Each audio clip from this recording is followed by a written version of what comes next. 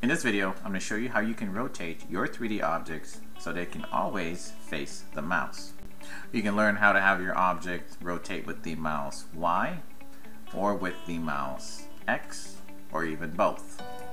In this example, the cannon is controlled by the mouse Y, which is the up and down, and then the base, which is the tower that houses the cannon, is controlled by the mouse X, the left and right.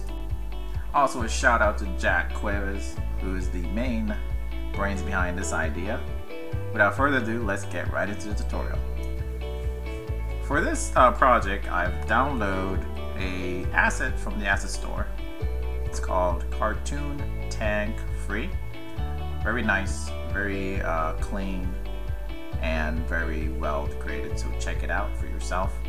It comes with a couple of tags. As you see here, we have a green one. There's also a red one that we can use. So, but I've already gone ahead and chose this blue one here, and on the blue one, I've also created a little script here. I'll show you. Just simple little player move script, and this is what it looks like. And then I've also gone ahead and created a little camera follow script. I know those are not the main reason for this tutorial, but I'll just kind of show you what is in it so far before we start. And you can see here, I just move left and right, and yeah, that's basically it. So I like to be able to rotate the top of this cannon right here, the tower it's called, and the tower right here. I like to be able to rotate this with the mouse left and right. So if I rotate the, I believe it's the Y, here we go. Manually rotate the Y. I do know that it's the Y axis I need to rotate with the mouse X, okay? And then the little pointer here, the cannon needs the mouse, the rotation here is the X, and so I need to rotate that with the mouse Y when the mouse goes up and down. So, without further ado, now that we know the rotations that we want, hop into my script folder and let's create our new C# script. Let's give this one here a name, and let me open this one up.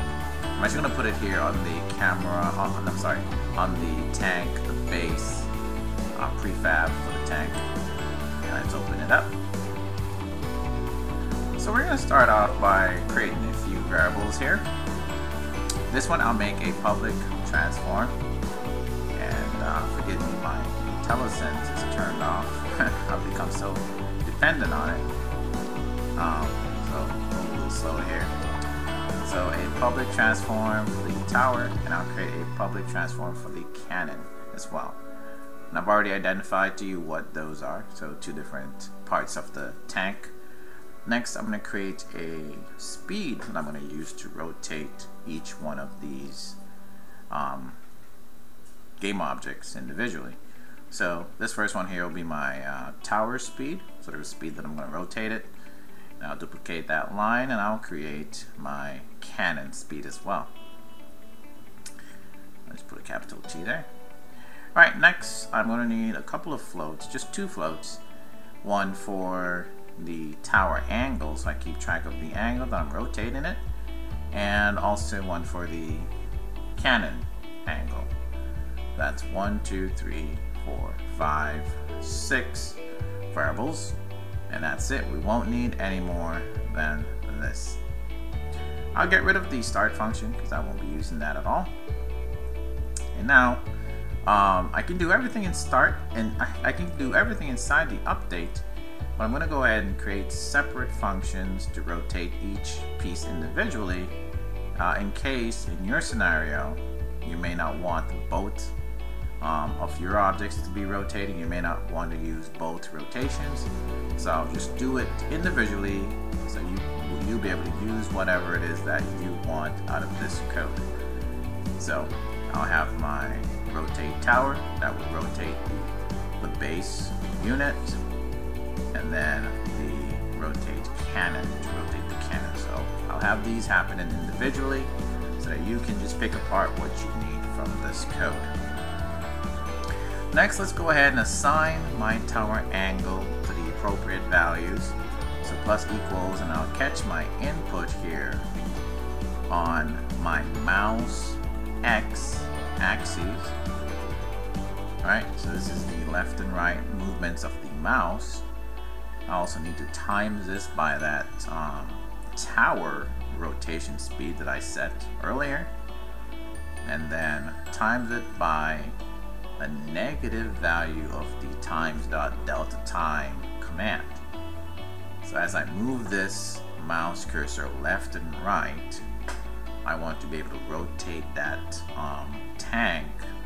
tower from right to left, left and right, but ignoring all the up and downs.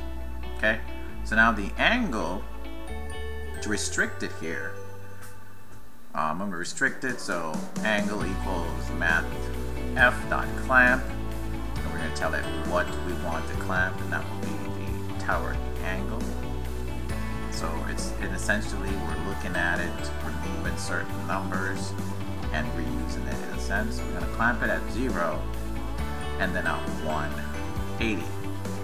Why do I pick these numbers? Because if you see here, if I click on this tower, the current rotation is at 0.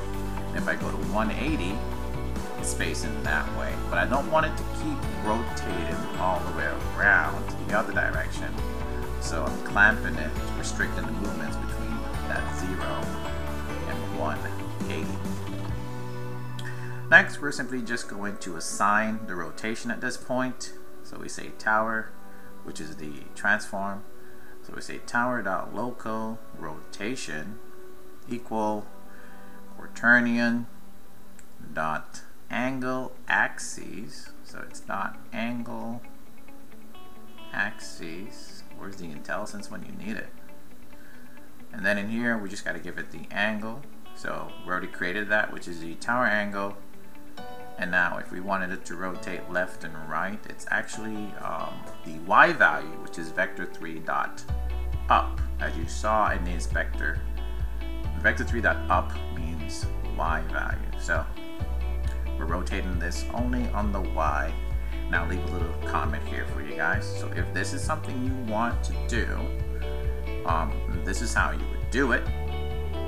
If you wanted to rotate it on something else other than the up, or other than the y, if you wanted to rotate on the x, I'm going to show you that next. But let's go in here and assign these public variables. So the tower is the tower, the cannon is the cannon, and then a speed for rotation. I find that a high number usually works here. Now I'll set the cannon rotation as well, the rotation speed. Let's give it a shot. You see here, I rotate left, rotate right, and it follows me on the Y rotation. Let's increase this number. Higher speed is usually better. That way you don't have to drag the mouse like halfway across the screen. But you can see here that it's also restricted to like pointing all the way that way. That way the aiming can be a little bit more precise as well. So this looks good, feels good. I like it. I'll test it while it's moving. Yeah. So I can shoot forward, shoot backwards, just shoot. And that nice little like animation. It's not really animation, it's actually just rotating. But that's I like that, and I'll keep that. So guys, this is what you would do to get that rotation for yourself on that particular y-axis. Now the cannon itself, I kind of want that to go up and down. So I'm just going to duplicate the code and change some of these variable names. This one here will be the cannon angle. Make sure we change that, change it here as well, and change it here. The code is going to be very similar, so I'm just changing a couple of things. Change this. We're using the mouse Y, and also we need the speed for that tower, for that cannon. So it's going to be a separate speed. Change that there. And then instead of vector3.up, we will say right, which represents the x value. You can also say left, but then it might be inverted. So So if yours is inverted on the right, then my tip to you is then save left. You can see here, rotating the wrong one. You can see here, if I rotate the X, then you see that it goes up and down. So it's your mouse Y that will rotate the object X. In a sense, that is what we're doing. As the mouse go up and down on the rotation, your object needs to be rotated by the X value, even though X is usually left and right. So I'm going to set the clamps here to something really small, like -10 and +10, because as I was testing it a second ago, oops, missed this one here as well. I want to change that to the Canon rotate and save. As I was testing it a second ago, I found that just going up a little bit looks better than going up too far. So see, it just goes up a little bit and then it clamps. And we can rotate left, up and down, rotate left and right, up and down.